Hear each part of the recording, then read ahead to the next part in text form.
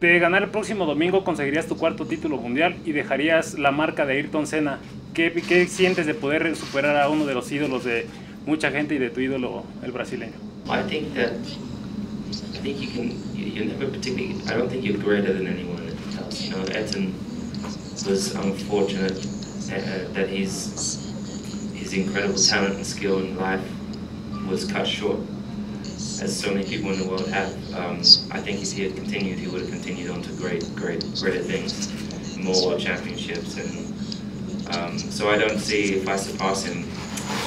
You know, when I surpass him in wins and pole positions and championships, I think I just have to count myself lucky to be in an era of the danger is lower. The lifespan of a racing driver is much longer, so I don't see myself as better. I'm proud to be amongst, you know, and when people mention Formula 1 world champions, to me mentioned in the same sentence as my young, you know, my racing hero is a very cool thing. Thank you. Sergio is a good friend and a fantastic driver. Someone I wouldn't say that I particularly spend a lot of time with too many of the drivers, but Sergio is someone that I do. I think so. I think he's done a great job. You know, he had a difficult time at McLaren, and then I think he's done an exceptional job at Force India, a team that has a much smaller budget than other teams, but they've had great success really, and he's constantly scoring good points. So for us drivers, consistency is really important. So constantly being in the points, race on race on race, having to prove your ability, because you're only as good as your last race in Formula 1. That's how it's important in motor racing. So he has the task of every single time having to deliver in a not the best car. So, but he definitely has a lot of. He definitely has the potential to drive for a team like Ferrari. You know, he'll be actually a very good teammate to have for someone like Sebastian. You know, it would be a great opportunity for him to grow, but also to show his ability in a better car. I was just thinking about it as I was walking in here. It is true that I only need to finish 5th, but I think to myself, how would I feel if I was to finish 5th and win the World Championship? It would feel great. I won the World Championship in 2008, and I finished 5th. It was the best that I could do in the conditions. But when I walked past the podium, I saw the driver that I was competing against, and he's up there celebrating, but I was celebrating the bigger picture. But I want to be on top of the podium. You want to be up there from you know, as a racing driver, you constantly want to show your performance and your strength, and you never want that to waver. So that's my goal this weekend. It's going to be difficult, I think a lot closer between Red Bull and Ferrari and us, but I love that. And so I'm hoping that if I'm able to drive like I did in the last race last week, I think it could be a good weekend. Honestly, I embarked in this season. I lost the World Championship last year, and I devoted myself to improve on every area and make sure that I leave no stone unturned, and I win this World Championship through just hard work, great communication with the team, consistency, no mistakes. If you look at my season, and it's something I'm proud of, I've not made many mistakes. You know, that's something I take great pride in. So yeah, I came into the halfway through the season. I was like, it's going to go right down to the last race. I couldn't have told you that I was going to win every single race, even though that's my plan. I think we won 5 out of 6, something like that. 4 out of 5, 5 out of 6 in the second half. And we just happened to be here in Mexico, where there's a good chance that we can win it this weekend. So, but honestly, I don't mind if it's this weekend, next weekend, the weekend after. As long as I win, that's what matters to me. I don't know. There's a lot. I think there's a few people. I think there's quite a few people coming here this weekend. I don't have to confirm this, but there are a few people you're going to see Saturday. There'll be a few people that turn up. A couple of Mexican special guests. for sure. But it's been really cool having Mo Farah. You know, it's amazing to grow up watching these amazing athletes achieving such great things in their different genre, and to then succeed in your space and then receive respect and appreciation from them as you respect them.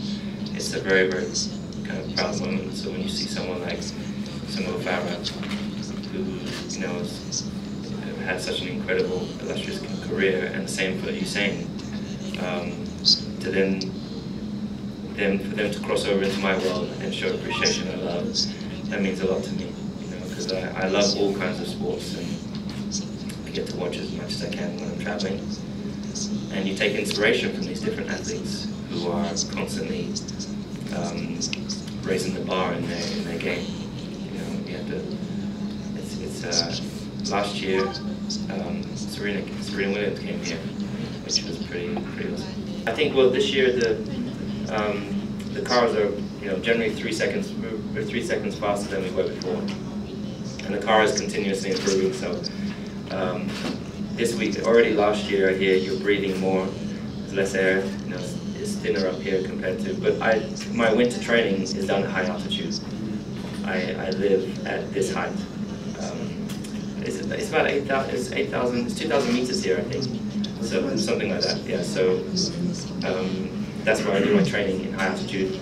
But then I haven't been there for a long time, so when you come here and you drive the car, it's a lot different to Austin, Texas, where there's lots of air. Over here, you will hear me on the radio for sure this weekend, breathing a lot more. So physically you feel it more, and naturally, in having less oxygen, it's going to affect your mind and your reactions and how fast your brain functions. So that's going to be a real challenge this weekend.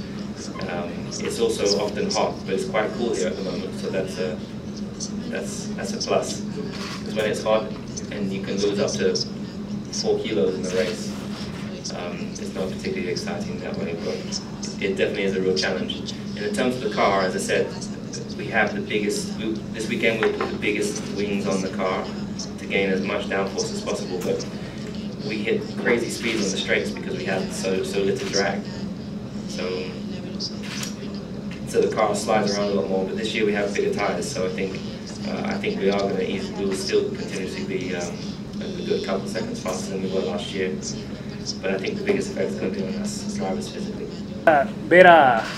Bueno, regresar a McLaren, ya sea al final bueno, ya casi al final de tu carrera como piloto, ¿te gustaría volver a McLaren? Would you ever like to go back to McLaren maybe at the end of your career? I've always got, McLaren always has a special place in my heart. I raced in McLaren for so many years, 6 years and 7 years, and that was always my home. You know, that's where they signed me when I was 13. They helped, you know, Ron Dennis really changed my life and gave me the opportunity to be where I am today. You know, which I can say I'm always forever grateful. And I had an amazing time, and I learned so much in that time. And it's been great to move from McLaren and experience a different team, a different environment. For a racing driver, you always want to move forwards. So, and when you stop, when you retire, you want to finish on the top. So, who knows where McLaren's going to be in the next coming years. But so you can never say never. But at the moment, I think it's likely that I'm going to be with Mercedes till the end. And then when I stop racing, I will continue being with Mercedes until I'm old. You know, there's something special about being with Mercedes-Benz. All the other teams, like if you're at McLaren or you're Ferrari, it's generally just another driver on their list of great drivers. When you're with Mercedes, you're part of a family. And if you look at Sir Sterling Moss, you've got all the other great drivers who drove for Mercedes. Even Michael Schumacher, you're part of their legacy and their history forever, and they celebrate that until your time comes to an end, basically. So I like that, and I appreciate that, and it's difficult to imagine myself anywhere else. Thank you.